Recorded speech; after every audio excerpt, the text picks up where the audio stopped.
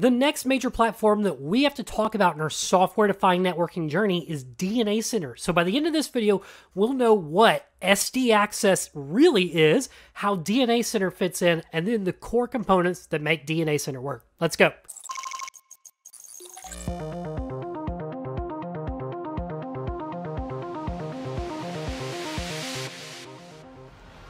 We're here to talk about DNA Center, continuing our software-defined networking journey. And if this is your first time visiting this channel, or if you're returning and you haven't subscribed yet, just hit that subscribe button and the little alert bell so that way you get alerted when new videos come available.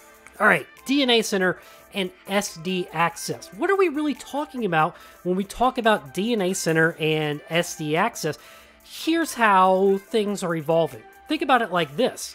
What if we could attach networking policies to a person, and that determines what they can access regardless of where they are? That's software-defined access. Let's draw it out. Think about a college campus for a second. Maybe you work on that college campus, and this is your main building. You work in this building right here, and in that main building, you need to access data that lives on a server in the data center on that college campus. So we'll draw a little data center here and the campus. In the traditional way that this worked, your physical computer would be on a subnet that would be allowed networking access into that server, and then your user account would have to have the correct permissions to access the resources on that server, right? There's two components to it. First, there's the networking tier, where you have to have the correct ACLs and routing in place in order to get to that server. And then you have your user account. What happens then if you leave the campus or that building and go to a library that's on campus as well? Now you're sitting here, and in this traditional environment, sure, your user account follows you, but does the networking follow you? Does the library give you access to the server that you need on the subnet that you need? Probably not, or maybe not. And that's where everything breaks down. You're not able to freely roam wherever you want in the campus and still access the server. That's what SD Access looks to solve. Using a combination of underlay and overlay protocols, maybe something like OSPF on the underlay and VXLAN on the overlay, you can effectively roam where you want, and you'll still have network connectivity to the data center thanks to the SD Access fabric. That's this combination of overlay and underlay.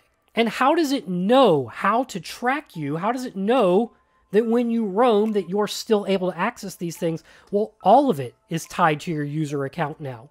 With DNA Center, we set up groups and endpoints. And effectively what we say is that people in a certain group are allowed to access other resources in a different group, regardless of where they are in the infrastructure. DNA Center then deploys all of these capabilities using your user account and the SD Access fabric throughout your entire campus. Now, you can roam wherever you want on campus, say to the library, and because routability throughout the LAN exists and your connectivity to your groups are made through the overlay protocol, you have access to all the resources that you need using DNA Center. How does it actually look on the front end? The DevNet sandbox to the rescue yet again. If I scroll down, right here under Cisco DNA Center, well, they just upgraded this one to the newest version this week. Really cool. I'll click on the Always On button right here, and it takes me into the sandbox topology. You can see this is kind of how it works. It's got a few devices, it's got a couple servers that are acting as hosts, and you can see how this is all managed from within the DNA Center. So if I scroll down over here on the left-hand side, you can see the link to sandboxdnac2.cisco.com. I'll get signed in with the creds. Success! This is the front end of DNA Center, and it's broken down into what they call the 4 workflows. These 4 workflows are covered on the CBT Nuggets CCNP course that's coming to CBT Nuggets within the next couple months.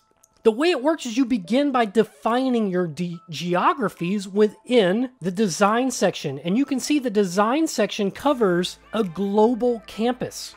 Drilling down deeper into these things like Area 1 in the US East or Chicago in the US, we can see the actual building layouts that would represent our campus building in the design.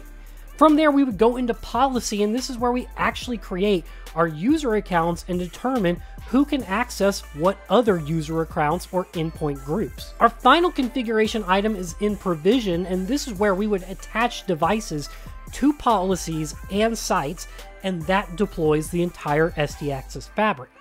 Finally, the assurance section is where we can go to monitor our overall campus health. This is monitoring on steroids because it uses machine learning to detect anomalies and make proactive adjustments to keep our environment healthy. I'd totally encourage you to dig into the DNA Center a little bit more, jump in that sandbox and click around, and definitely keep your eyes peeled for when the CCNP course comes available here on CBT Nuggets. Of course, we do have network automation stuff for DNA Center already up and running out there in the DevNet Associate course. But that gives you a feel for how the large enterprise campus is changing with SD Access and where DNA Center fits into the big picture. Thanks for stopping by, y'all.